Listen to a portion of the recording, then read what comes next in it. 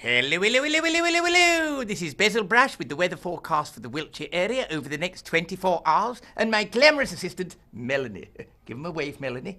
There you go. Now, it's going to stay mostly cloudy overnight, so temperatures are unlikely to drop below freezing, which is good for when I'm walking around the streets. Nothing will fall off. However, where the cloud does break, some mist and fog patches may form. You're not got a picture for mist and fog patches?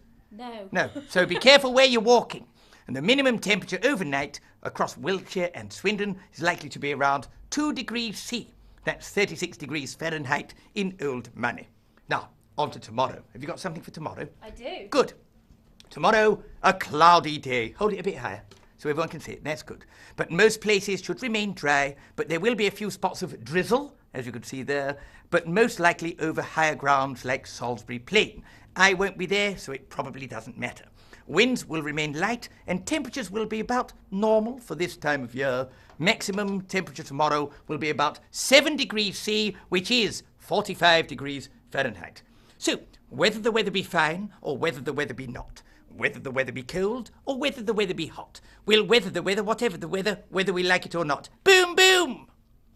Thank you, Melanie. Thanks.